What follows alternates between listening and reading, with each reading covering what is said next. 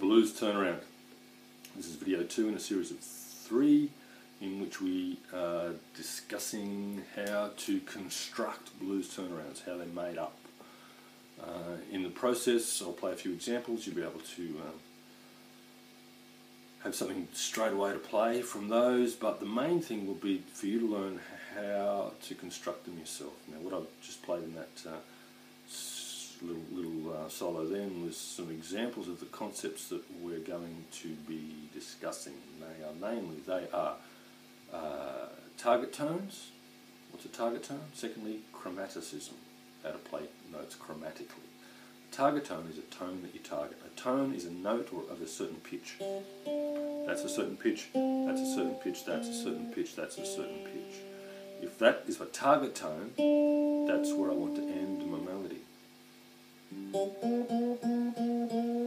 There's a little melody there. It's got a tension part and a resolving part, a relaxing part. We target the relaxing part, we finish it, we resolve it. Okay, let's have a look at how we do that within the context of a blues turnaround. Let's look at the last 4 bars of your blues, right? We go the 5 chord, 4 chord, 1 chord, and the 5 chord. I'm in the key of G, so that's D, C, G, back to D again. Okay?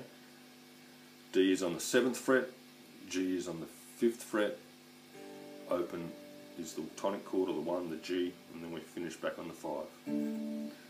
This part, the first 2 bars, that's not part of the turnaround. I don't care what anyone else says, it's not part of the turnaround. Someone says go to the turnaround, they often mean you to go to there, but that's not what you should do. The turnaround is the last 2 bars. Okay, on the G, and back to the 5 on the D. Okay. And the simplest of turnarounds. Okay, we're going to, in our next video, look at ways to make that a lot more complex, but for now, it's those 2 chords, but it's still the last 2 bars. Right? The D at the end is important, the 5 chord, that's what we call the dominant. Why is it important? Because it leads us to there. Okay, there's the 3-string 3-chord course on my website that talks all about the 5 chord, the 4 chord, the 1 chord, and the function of the dominant. So let's have a look at that to start with, right? The very last chord in your blues. For now, there's only 3 notes, or 2 notes. We repeat the 1, the D, and then the 5 chord in the D chord, which is an A. So, if we're going to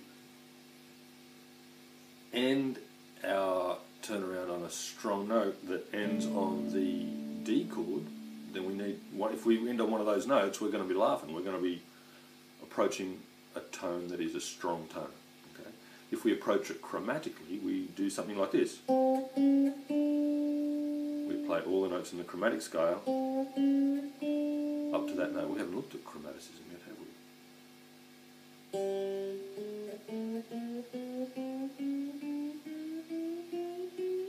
That's a chromatic scale. That's just all the notes. All the white keys and black keys on the piano, all the notes, if you've got frets, it's just one fret after the other. It's just chromatic, it's just all of them, as opposed to diatonic, which is notes from a particular scale.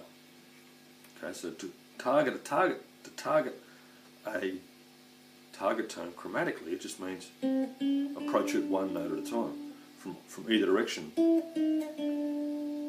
Okay, so that's what you can do in the last bar. the second last bar, we've got a G chord, right? G and the D in the last bar. Now, that D note there is the fifth note in the G chord, so we can also approach it on the G chord as well, right?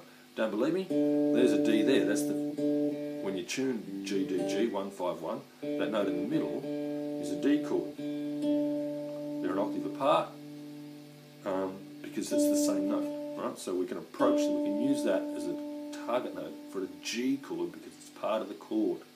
Right? Now, so let's have a look at this sort of turnaround. On the G note, on the G chord.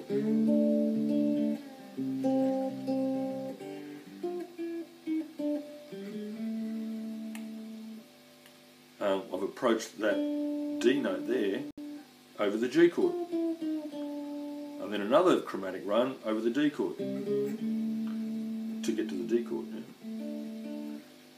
Now I can approach it from here or from here. Let's have a look at that.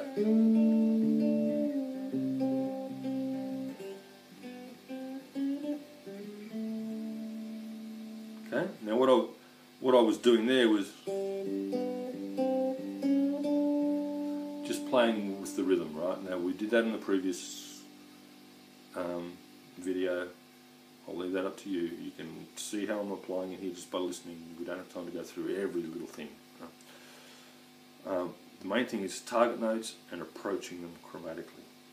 What are the other target notes in G? Okay. There's notes on the website where I explain it, but for now, you have to take my word for it. There's that one, the open, the fourth fret or fourth position in between the two dots there. That's the third note. The fifth note, we've talked about already, and the flat 7 on the 10th fret. Okay. If you approach any of those notes chromatically over that one chord, you'll be laughing. Let's have a listen on the 7 one here.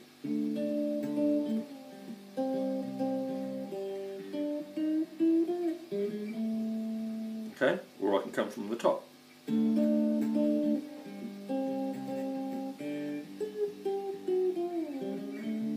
Okay, I missed it a bit there. Your intonation is much more difficult up the higher up you get, so that's what happened there.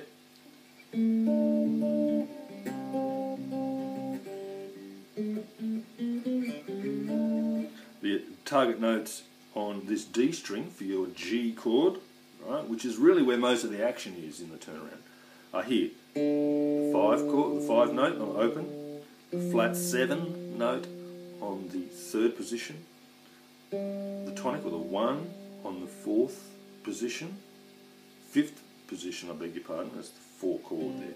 It's the 5th position. Notice that that's the same note as that, if I was in tune. Okay, so we're open, the 3rd, the 5th. Now on the 9th fret, the 9th position, we have the 3rd chord in G. And again, clearly on the 12th fret, everything's the same as it was back here. I'm rushing through this a bit now because we've got to get to the end of the video and I just want to give you the information. So it's information overload, don't panic. Okay? Rewind the video, find those target tones, okay? Hold there and there, and experiment with approaching them from below or above chromatically, one note at a time. See how you go.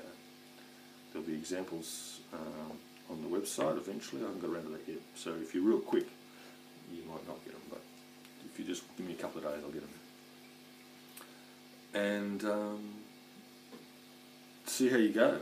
Just have a play around with those different ways of getting to the different notes in your turnaround chord. Remember that most of the action happens there on the G, and that's a common way to get up to the D chord. Okay. Alright, good luck with that.